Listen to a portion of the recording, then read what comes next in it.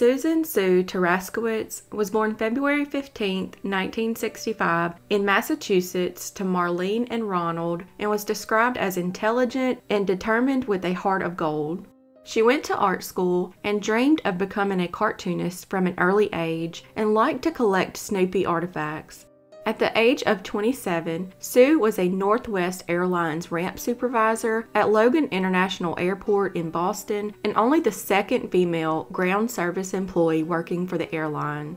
She was also the first woman promoted to her supervisor position and worked in a field dominated by men. The men she worked with made it well known that they didn't like her working in the same field as them. She lived with her parents, but her busy work schedule of overnight and weekend shifts kept her out of the house while her family was usually home. On Saturday, September 12, 1992, Sue was scheduled to work the night shift from 11 p.m. to 7 a.m. Her mother, Marlene, said earlier that day Sue seemed frustrated and impatient and mentioned before she left for work that she didn't want to go because she knew her coworkers were going to give her a hard time, but she had to go anyways.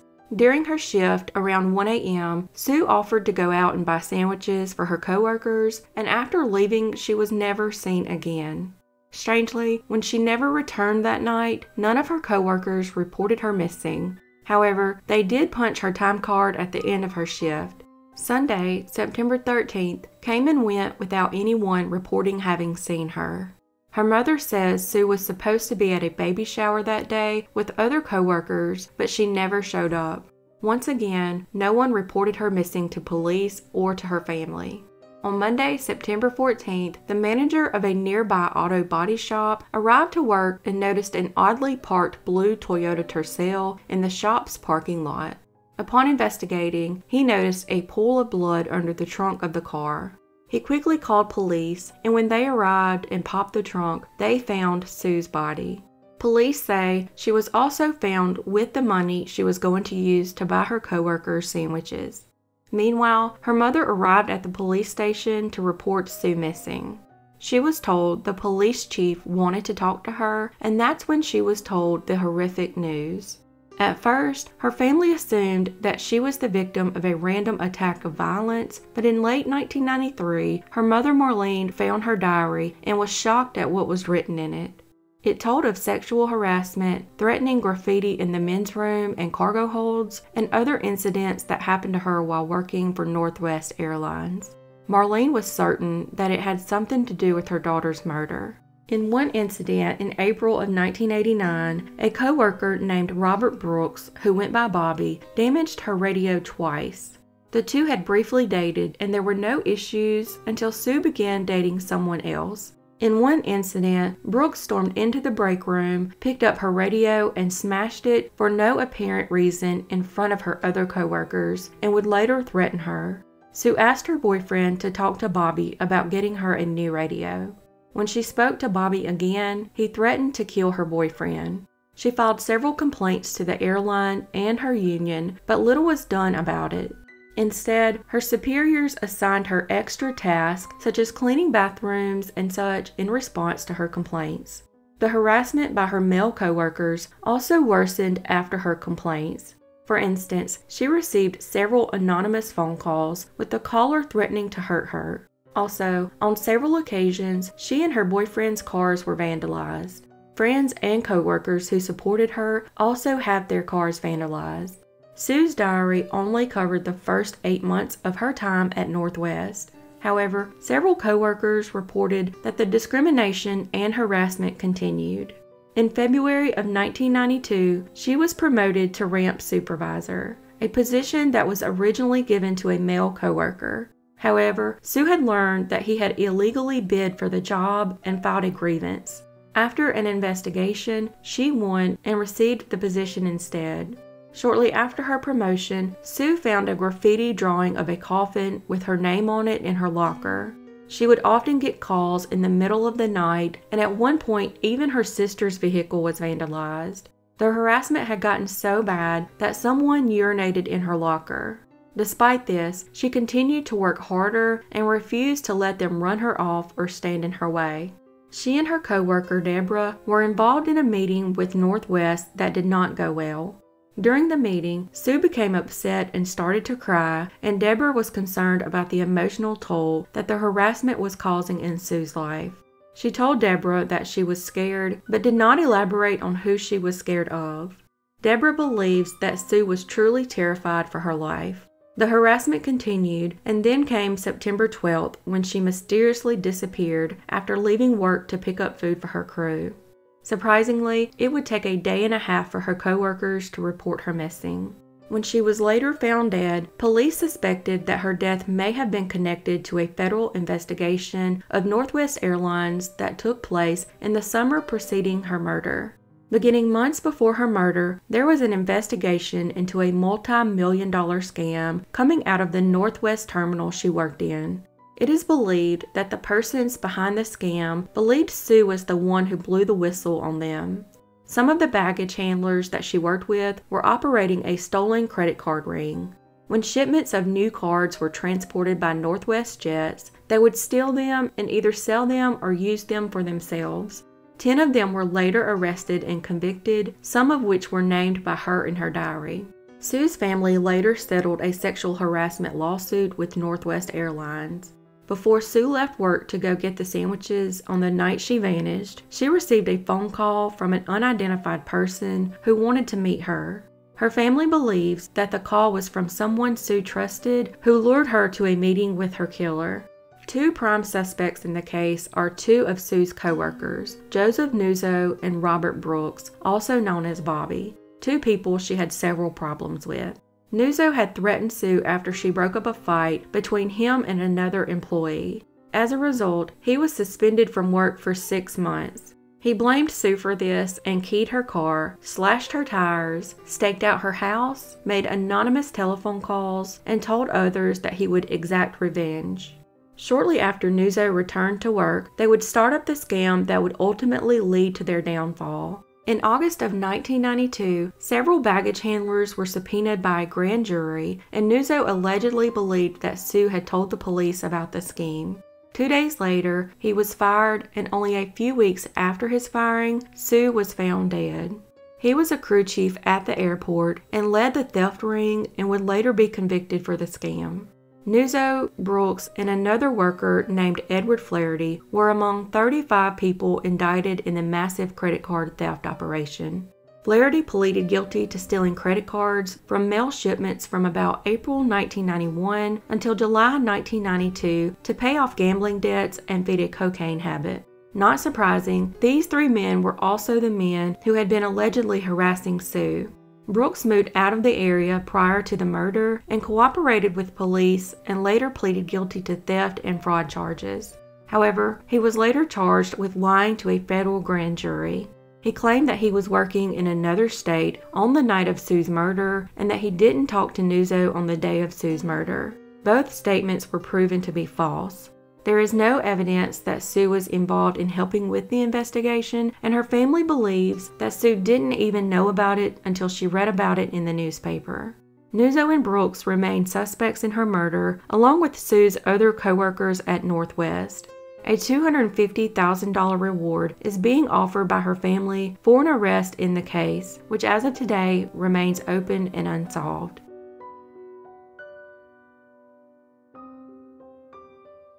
Wesley Keith Billingsly was born August 17, 1993, and went by Wes. He graduated from San Diego State University in 2016 with a degree in Business Administration and Marketing. According to his Facebook page, he is the founder of BAM Enterprise, which appears to be a public relations agency, and co-founder of On Deck, which appears to be a lifestyle brand focusing on apparel, accessories, music, and events. He was originally from Sacramento, California, and moved back there for a short time after college and before returning to San Diego. He was described as free-spirited, positive, happy, and liked to make people smile. In 2018, at the age of 24, he had been working at an advertising agency but lost his job. Unable to make rent, he would lose his apartment and be forced to stay back and forth between 3 friends' homes in the Pacific Beach neighborhood. The friends lived on Haynes Street, Diamond Street, and Grand Avenue. According to police, Pacific Beach is one of San Diego's high-crime neighborhoods. He never told his mother, Crystal, about his current living situation, and she was under the impression that he was still working at the ad agency and living with his roommates in his previous apartment. On June 12, 2018, he would go missing and would never be seen again.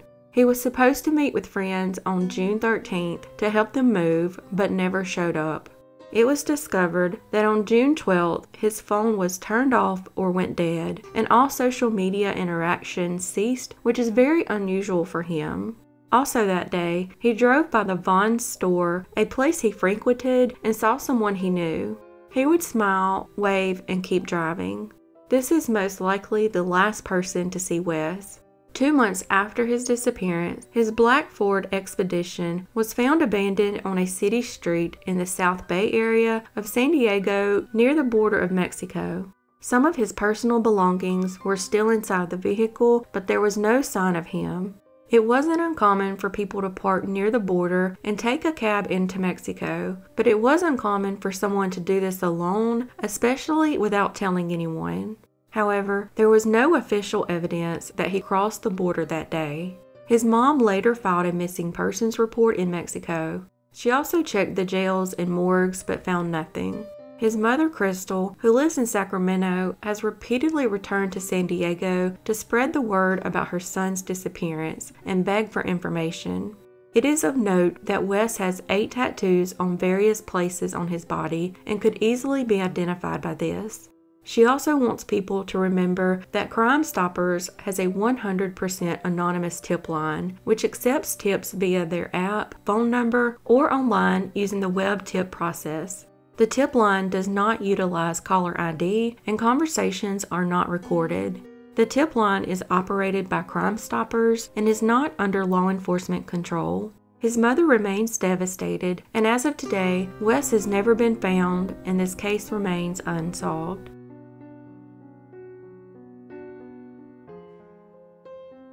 Brittany Shantae Robinson was born January 27, 1998, to Demetric Hooper and Tiana Hogue. Her parents would later separate, and Brittany would live with her mother full-time in Mobile, Alabama. Brittany and Demetric would occasionally spend some time together as she was growing up, but these occasions were few and far between. Demetric had allegedly struggled over the years with drug addiction and schizophrenia and had been charged at some point with domestic violence and assaulting a police officer. On June 14, 2012, her mother reluctantly agreed to allow 14-year-old Brittany to go to Demetric's home for 2 days in Dawes, Alabama. Her aunt, Demetric's sister, dropped her off at his house at 9 a.m. and sadly, Brittany would never be seen again. After not hearing from or seeing her daughter, Tiana called the police, who went to his house, but Demetric and Brittany were gone. A warrant was put out for his arrest a few weeks later for custodial interference.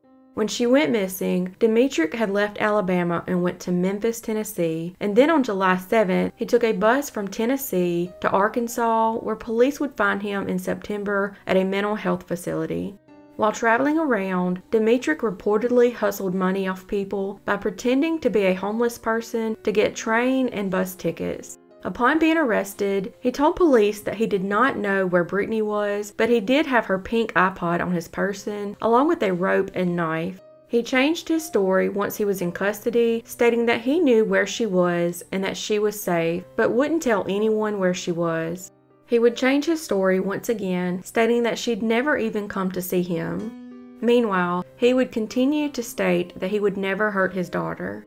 Police would search his home in Mobile, but found no clues as to her whereabouts. He was sentenced to 10 years in prison for custodial interference in August 2014, and only served a few years before being released on good behavior terms. His attorney claimed Demetric wouldn't actually give up any information whatsoever about what happened to Brittany and threatened suicide all the time to get his way. Tiana said that he showed no concern or care regarding Brittany when she visited him in prison. Brittany's family created a Facebook page dedicated to finding her called Bring Brittany Shantae Robinson Home. In 2019, Demetric offered to tell someone in the group what happened to Brittany and asked this person to meet him in person. However, he never showed up as planned. He also sent this person a meme of the Joker in a prison uniform with the caption, "Don't get on my bad side." Brittany was supposed to begin her freshman year at Murphy High School in the fall of 2012 and had signed up for advanced placement courses. Demetric allegedly lives in Florida now, and as of today, Brittany has never been found and this case remains unsolved.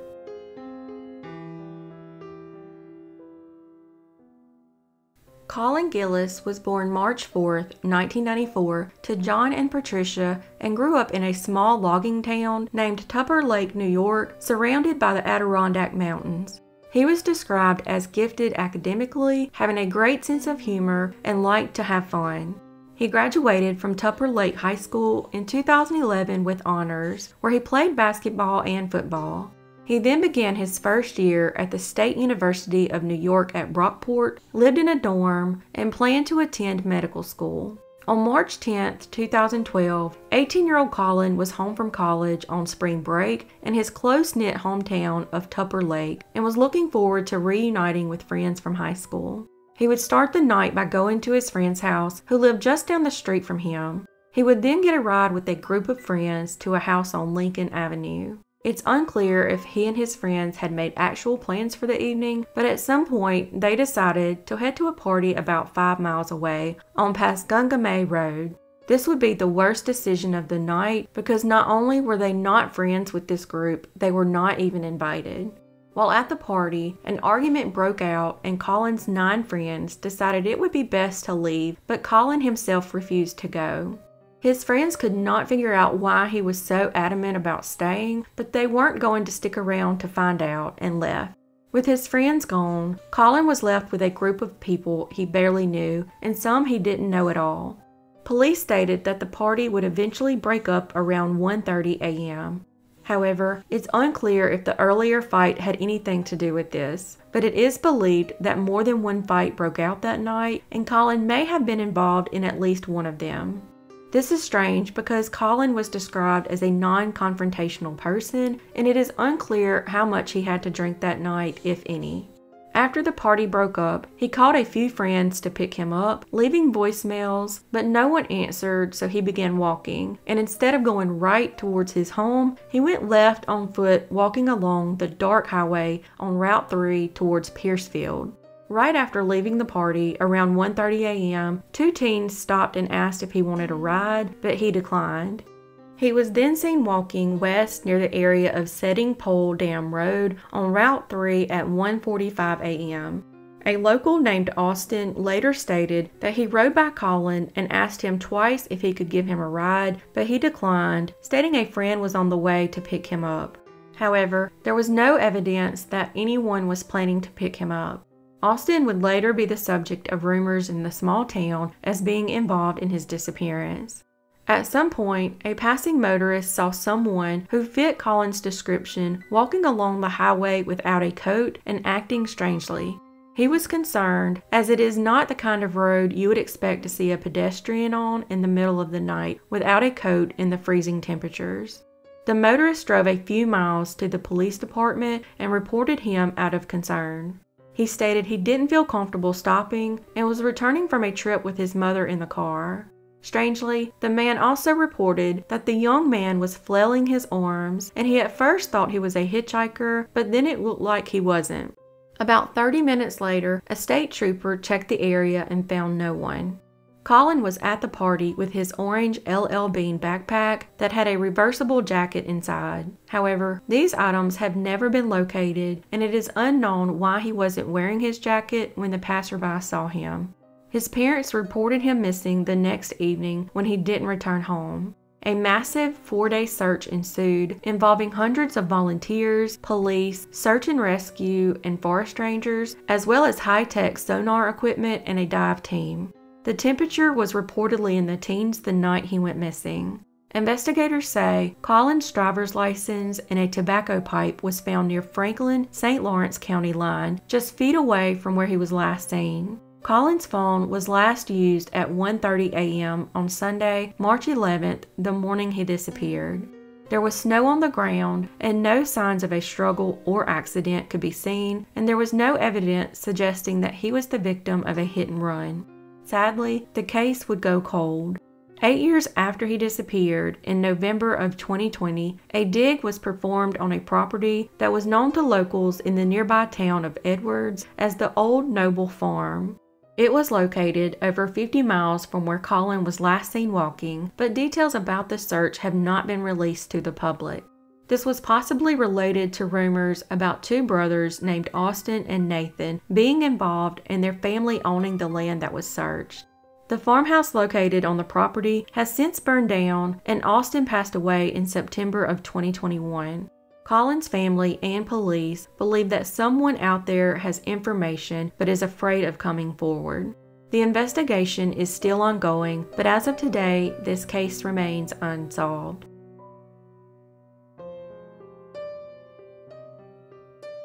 Theresa Corley was born June 1, 1959, to Pauline and Thomas and was one of 9 children. She was described as upbeat, positive, friendly, and attractive, and was nicknamed Terry. At the age of 19, she lived in Bellingham, Massachusetts, and was in her second year at Holliston Junior College, and had dreams of working in the medical field. On the night of December 5, 1978, Terry and her friends were celebrating the birthday of Terry's boyfriend, and they all wound up partying at the Train Stop Lounge on Depot Street in the nearby town of Franklin. She and her boyfriend would get into an argument, leaving her upset and wanting to leave. So at around 4 a.m., she would leave angry, upset, and intoxicated. Some reports say that no one in her group noticed she left, nor did they go after her. Other reports say that they refused to give her a ride, so she then attempted to hitchhike, which was not unusual for her. 3 men called up to her after she left the bar and would take her to the Presidential Arms Apartments on West Central Street in Franklin. It is believed she was then sexually assaulted by the 3 men. She asked them to let her go and quickly dressed and mistakenly put on one of her shoes and one of the men's shoes. Terry fled the apartment and attempted to make her way to her home in Bellingham, about 3 miles away. This is when she was picked up by a truck driver in the early morning hours. He would describe her as incoherent at times and had indicated she had been sexually assaulted and appeared very angry. He dropped her off just outside of Bellingham Police Station about 5 a.m., thinking she would go in but didn't wait to see. She was then seen about 5:30 a.m. by witnesses on Main Street near Dairy Queen, heading in the direction of her home. That morning, her mother awoke and realized Terry had not come home, which was something she had never done before. At this point, her mother, 2 sisters, and friends began searching for her. Allegedly, one of the attackers that night, by the name of Steve, had gone into the Alpine Place apartments where Terry's boyfriend lived and claimed he was looking for someone. He has been questioned by police numerous times over the years, but has not revealed any details. Interestingly enough, his uncle was a Franklin police detective, and allegedly Steve reached out to his uncle immediately after Terry went missing. 3 days after she was last seen, a businessman from Connecticut by the name of John Burlington called the police station's business line to report that he had pulled off to the side of the road to relieve himself and had seen a nude woman's body. Sadly, she was found strangled to death off the northbound lane of Interstate 495 on the Bellingham-Medway town line. Strangely, police would discover that John Burlington, the person who reported the body, didn't even exist in Connecticut. They believed the person was actually a Bellingham resident and had given a false name. John Burlington's real identity has never been discovered. And as for the men who officials say allegedly assaulted Terry on her last night of life, were questioned but never charged with any crime in relation to the case. In 2018, Terry's body was exhumed in hopes of obtaining a DNA sample. A state police chemist collected 9.5 fingernails to analyze for DNA in hopes of identifying the person responsible for her murder. However, the samples were too degraded to produce a full DNA profile, but male DNA was found on her jeans, but has not been matched to any suspects. According to her sister, there were several key pieces of evidence in Terry's case that were either lost or accidentally destroyed. As of today, her sexual attackers have never been arrested, nor has her murderer been found, and this case remains unsolved.